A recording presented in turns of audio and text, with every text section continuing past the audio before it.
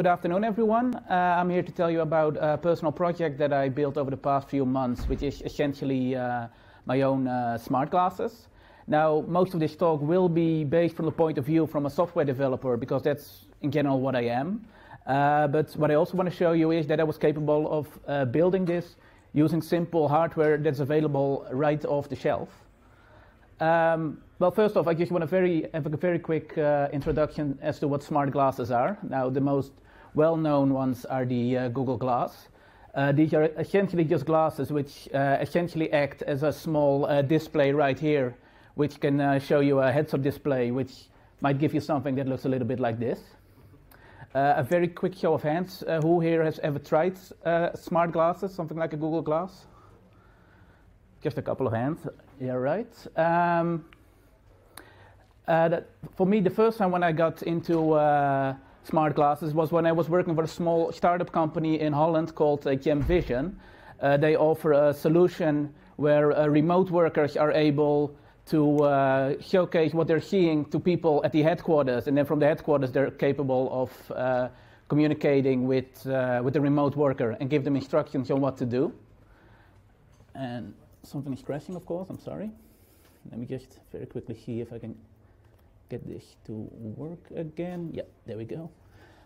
So essentially, when you're wearing smart glasses, it looks a little bit like this. You can just look around and you have a small heads-up display here in the upper right or below. Now, the first thing that you may think is that this is something that will get annoying really quick and that the display itself will be in the way all the time. But the fact of the matter is that it's just a little bit outside of your peripheral vision. So for me, it's very easy to just look past the screen, and then whenever I want to look up any information, I just, in this case, have to look down and get the information that I need. So what they were working on at Vision is, oh dear, all right, I'm just going to try to do this as quickly as possible, or just hop back and forth. So at Vision, when people were wearing the glasses, their camera was being streamed to another web application using WebRTC. And so then via microphone, someone at the headquarters could give them instructions on what to do, or they could draw in the feed itself. So for example, to give them instructions, like in this case, look at this television over here. The smart glasses that they were using were called the Vuzix M300s, which runs on Android. And personally, I didn't do any work on the smart glasses themselves. I only worked on the web application.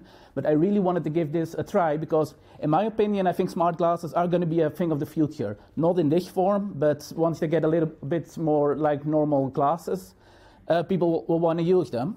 And because these glasses were working on Android, I was hoping that I could build something using Cordova. Now, unfortunately, I wasn't allowed to.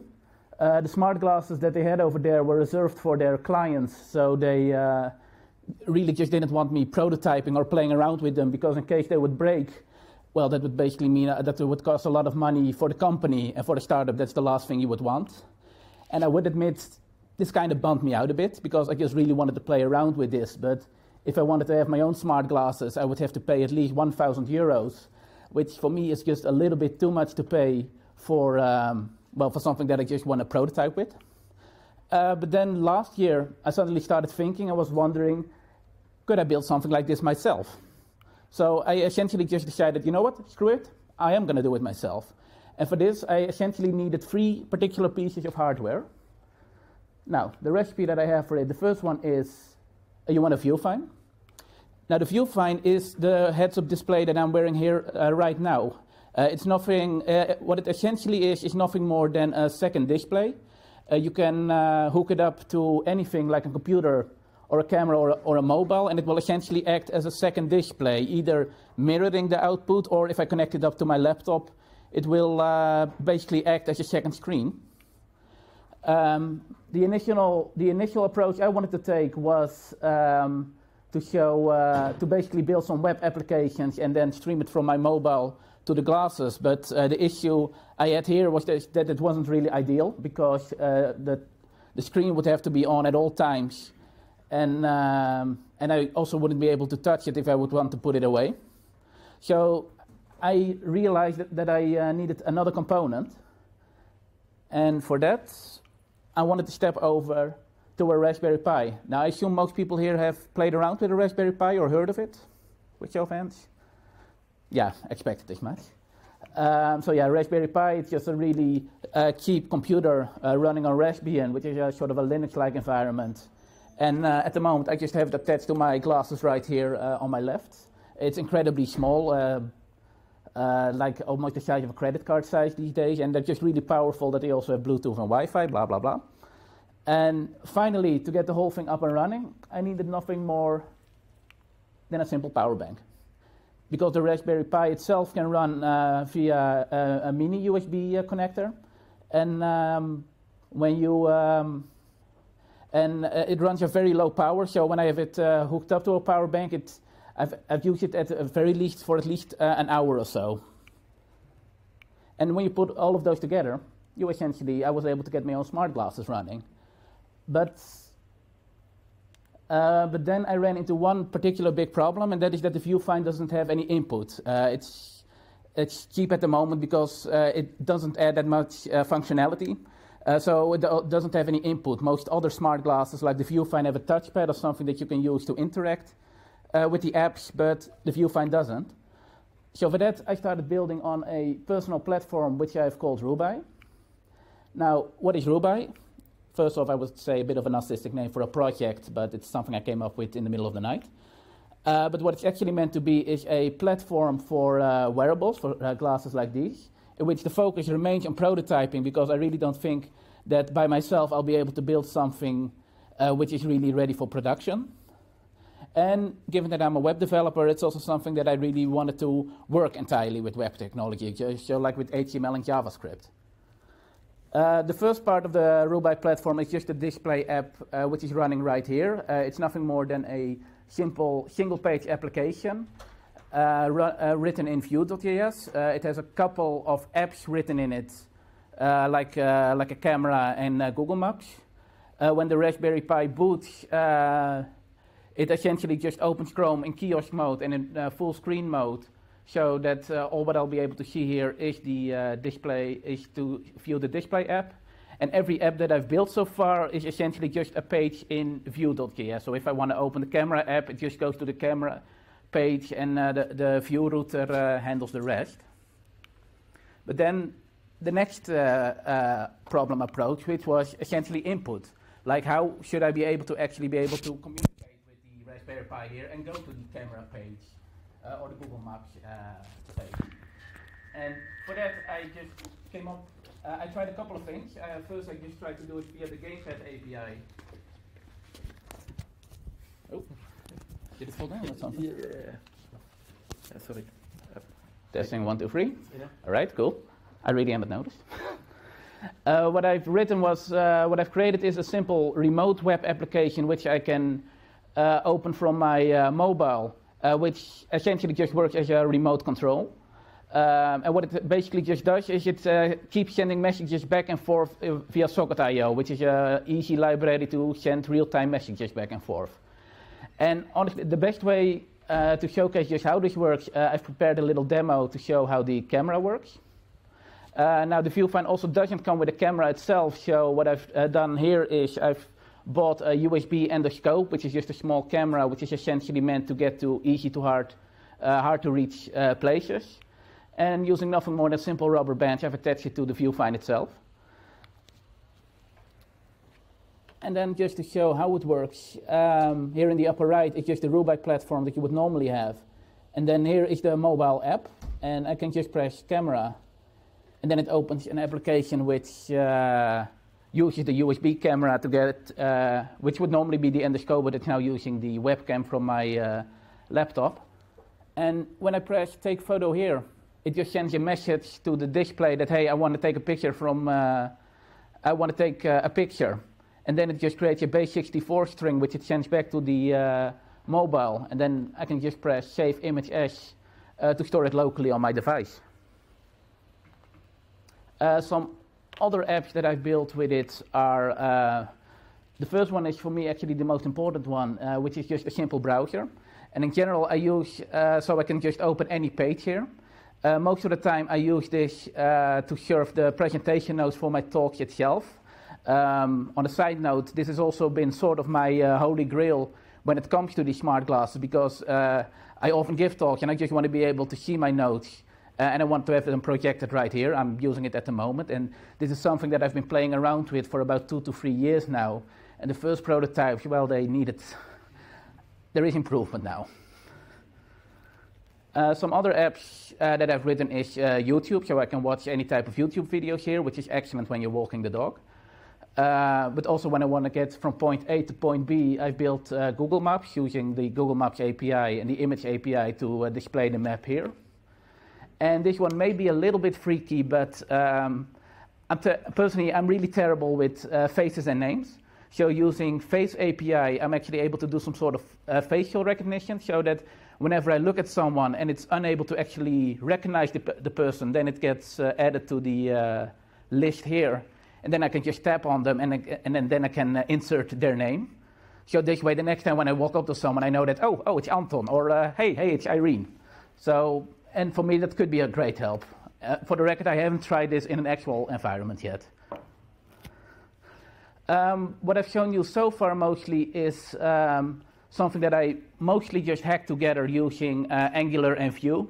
And personally, I just wasn't really happy with the whole concept, because every time when I wanted to add a new app, I would have to add a page to the remote control, which was written in Angular, and then something in Vue. How they communicated back and forth was just a little bit of a mess. So I just started to rewrite the whole thing, in which the focus was to create something which would just be a low barrier approach to wearables. And with that, I mean just to offer a platform to developers which would give them an idea on how they can just build simple apps for smart glasses.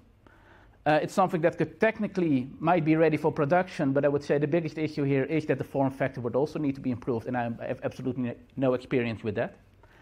The biggest thing is that I want the whole project to be web-based and framework agnostic, essentially meaning that I wanted developers to be able to build their very own apps using whatever tools they personally want to use, so that you essentially could build an app using either Vue or Angular, jQuery, or vanilla JavaScript, TypeScript, whatever you want.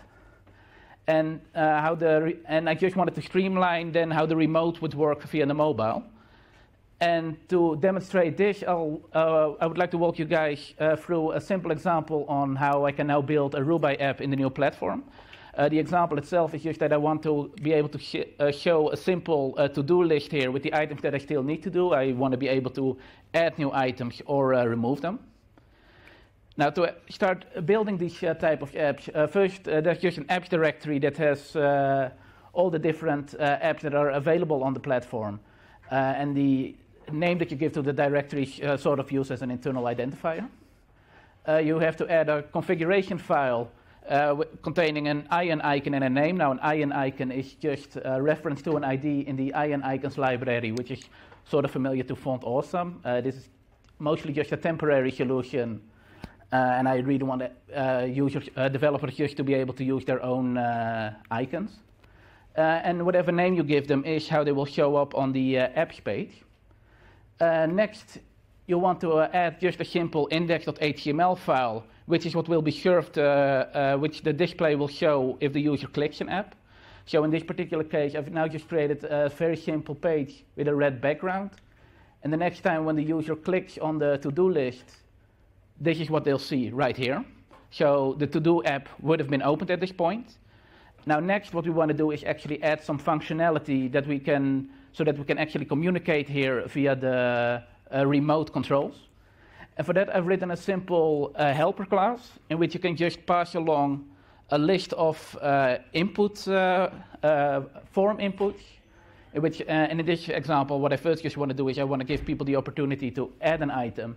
So you can just give, so I'm giving it 2 items, a text input and a button. And so when this array is sent from the display to the remote controls, then on the remote controls you'll see something like this. Now, and here also for the button, I've also indicated that if the user would click the button on their mobile, then on the display app, this function will be called. So if the user has filled something in and they press add item, then the app here will get an event for that, and then you can just add the item itself to a list. So this will ensure that the to-do items will appear right here on the Vufine. Now, what you want to do next also is to allow the user to be able to remove any to-do items after they finish them. And essentially, it's practically doing the same thing as I did before with the add items. So if you, did it fall again? Or? God. Sorry for that. Yeah, no, maybe.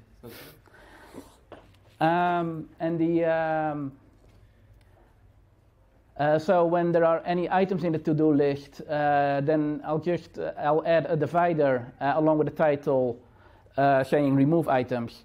And then for each item that I have, I'll add a button with the name of the text with the idea that if you press the button, it will then remove it from the to-do list again. So in this particular example, I'm now sending the following information to the display itself. So above, first, again, the 2 items which allow you to add something. But after that, I also add a button for each list on the, an item I will add a button from each item that is currently in the to-do list. And so then on the remote control, you will get something that looks like this. So the user can easily just press a button to indicate that, hey, I've done this particular task.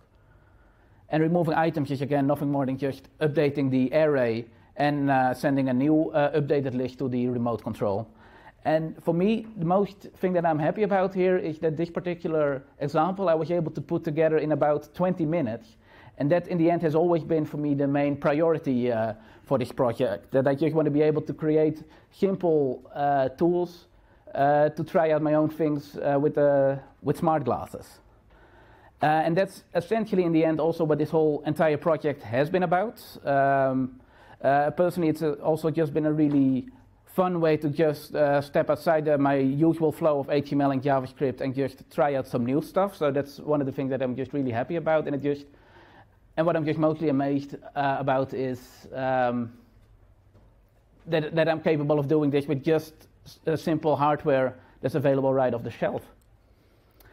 Well, to round off, thanks to FOSDEM for giving me this platform to speak. I also want to do a very quick shout out to my parents who are currently watching live. Hi, Mom. Hi, Dad. And with that, thank you very much.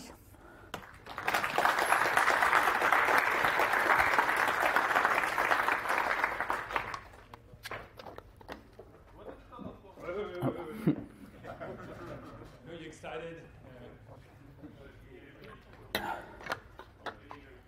Hi, what is the total cost of the project? Like, how much did you spend on the all hardware? Let's see, the Vufine, so the question is how much the hardware is, right? Yeah. In general. The Vufine is about 100 euros, and then the Raspberry Pi is around 20, 30 euros or so.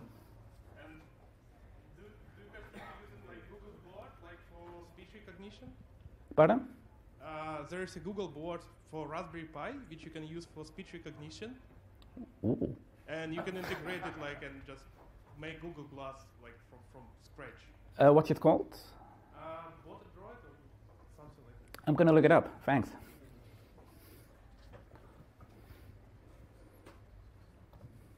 Did you think to use some kind of 3D printed casing? Because the project is cool, but it looks a little bit kind of a mess. It does. So no, I completely agree. So did you try it? Because you can sell, like, you can order a custom-made. Yeah. So the question is whether I've actually tried out anything with a 3D printed case. All I can say at the moment, it's been in the back of my mind. I have some friends who have printers, and I do want to sit with them at some point and see if we can actually create something better looking than this. But yeah, then you also need to have the battery and everything implemented. So I think that's going to be the challenge there. Just a quick remark, if Trevor also is watching, there are people from across the world who are interested in the project and who do have 3D printing skill and design to indeed combine the case and everything. So. Thanks for a good presentation. Just a quick one. When do you think the hardware is going to be able to catch up with the software? So the question is... when will the hardware reduce in size enough that it will just be in someone's glasses? They will be available at an optician's. So the question is when the hardware will be available for for the glass itself. And yeah, and then I'm afraid that I'm just not much of a hardware person, and I'm really not following that enough at the moment to give a proper answer. I know that there is, at the very least, there is a glasses out there called the Vuzix Blade, which looks remarkably like normal glasses, and projects them and projects the text actually on the glasses itself. But those are also like really expensive at the moment. So, quick remark while the next person thinks of the question. For this, you have, for example, the Face by North, and it's about $600 more or less, and they look roughly like your glasses. The branch are a bit thicker, but not so much. They do have a small display. I think the interaction is very limited, but this you can buy not at a normal optician. They have like 2 shops in the US, one in Toronto, or North America, one in Toronto, one in Brooklyn, but they are going to ship a version 2 anywhere in the world. Will they be on Ruben's platform is still to be discussed, but and this is the kind of hardware. Basically, the geekiest you look, the more powerful in terms of features. But then the more normal they look, the less features like depth sensing or anything you can get.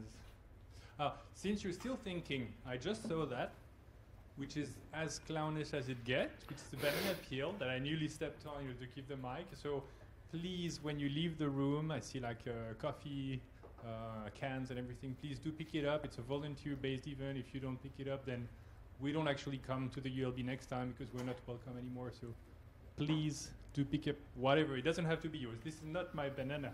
And I'm going to, I don't know, throw it somewhere. So next, yeah, thank you. Hey. Have you experienced with using a small camera as a eye tracker for interface instead of buttons or voice? Not in particular, yeah.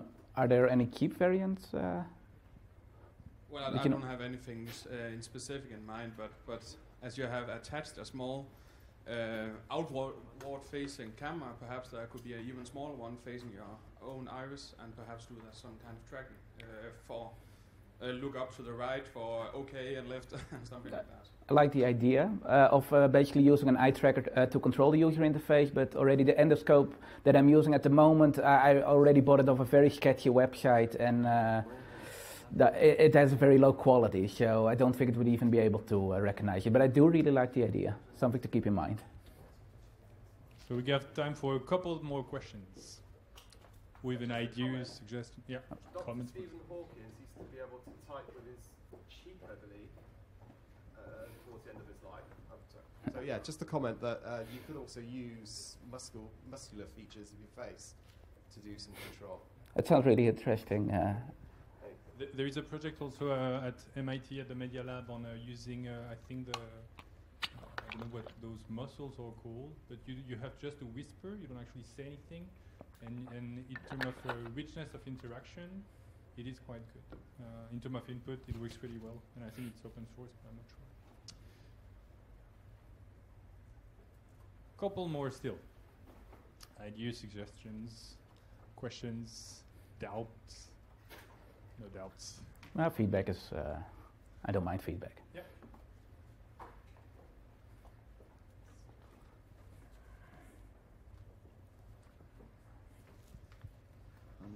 Have you thought of using computer vision for recognizing hand gestures using the small camera that's already built into the device? Pardon? Using hand gestures as a form of control. You have the camera already on your device, yeah. So you can try to do something with OpenCV to recognize certain hand gestures and using those hand gestures to control the device. Right, so the idea is essentially so that, that with the camera that I can put in here, it's able to track my hand here, and then I could like swipe back and forth. Is that correct? Yeah. That's actually also a really cool idea. I'm really glad that you guys are giving me the ideas. So thanks for that.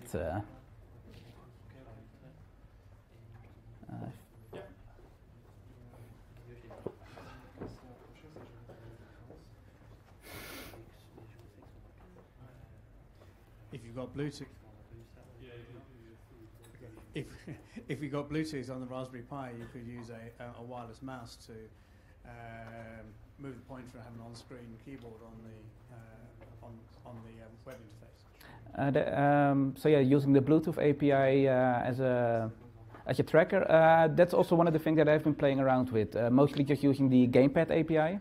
But the biggest issue where I ran across there is essentially that I would then have to create a whole interface here. And when I started out with the project, that was just a little bit too much work. Like I would have to create a virtual keyboard and everything. But it is one of the things that I am interested in trying out in the future. If you can point a camera into your eye, you can also use pupil movement tracker, eye movement tracker. I think that's one of the ideas that was suggested earlier. Yeah. Yeah, and yeah, that's also a cool idea. Thank you so much. All right. That's it for today.